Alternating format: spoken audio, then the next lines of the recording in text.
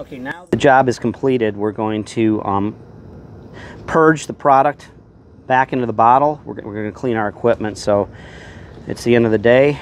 We're all done. So first thing we want to do is remove the line from the fluid in the liter bottle there. And what I'm going to do is purge the line, because this is ready to use, back in to the bottle so we don't waste anything. Okay, and then I have my cap that I put over here so I don't lose it on my medicament bottle.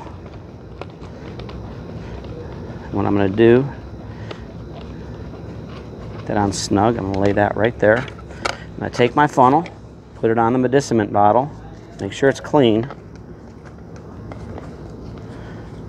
and then we've got our QUIK-jet. This is what we're going to clean the equipment with. It's got materials in there to clean out your chemistries, and it also has lubricant to keep the O-rings nice and fresh in your equipment. So what we're going to do is we're just going to pour about maybe 30 milliliters in here. It's probably about that much right there. That's all you need. Okay, so we'll remove our funnel. We're going to place our line into the medicament bottle. Okay, and again, when you're screwing this bottle on, don't over tighten it. These are just, you know, it's just very easy to strip these threads there. So we just want it, again, just snug, just like that. That's all you need. Then I've got a rinseate bottle here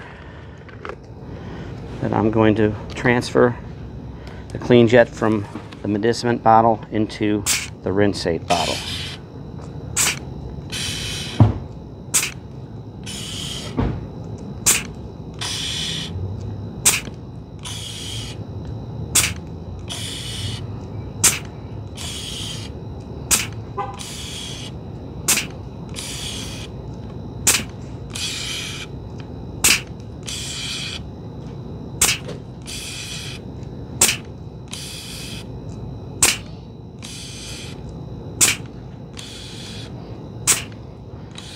And the lines are just about cleaned out.